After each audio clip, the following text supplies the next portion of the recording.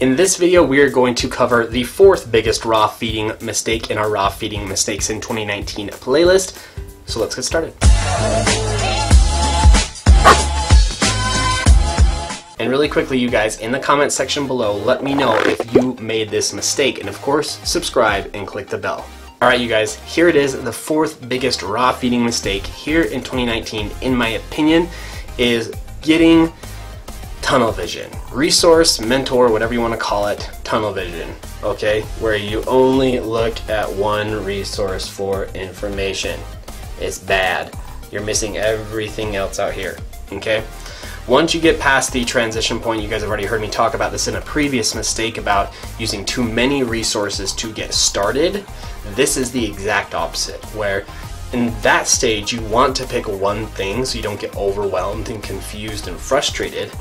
But once you get through the transition, you need to branch out. Okay, you can't just pick one piece of information. Okay, there are even people that I don't necessarily like in the raw feeding fresh food community whose stuff I've looked at because I think that's important. Okay, so do not pick one source of information and use that as the I don't know, the holy grail of information and everyone else is wrong, okay? And question stuff. If there's something that you're like, I think I may have read something different somewhere or saw something different in another video, go and review it, go and investigate it. It might be one of those things where it's not right and it's not wrong, it's was it right here or was it wrong here? I mean, there's so many different variances. So whatever you do, number 4, biggest mistake, do not make it, is getting resource or mentor tunnel vision. I mean, even at the end of my Raw Feeding 101 course and Raw Feeding 101 book, that's the last thing I tell people is, okay, you're on raw feeding now, you've made your transition, you're super cool and awesome, but what you need to do now is go keep learning more. And not just from me.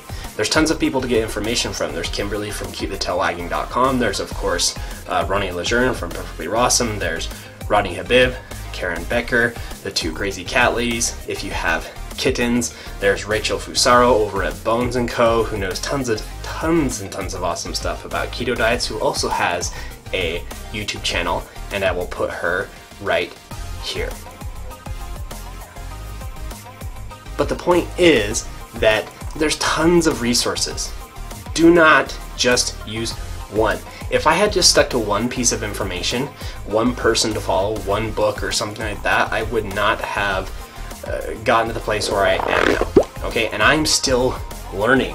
You know, I've gone through the Dogs Naturally raw dog food nutrition specialist certification process. Now I'm going to be moving on to another level and getting the Cassie nutritionist certification as well. There's always more to learn. Please do not make mistake number 4. Do not get mentor or resource tunnel vision. And check out rawfeeding101.com for all your raw feeding training needs. I'll see you guys next time.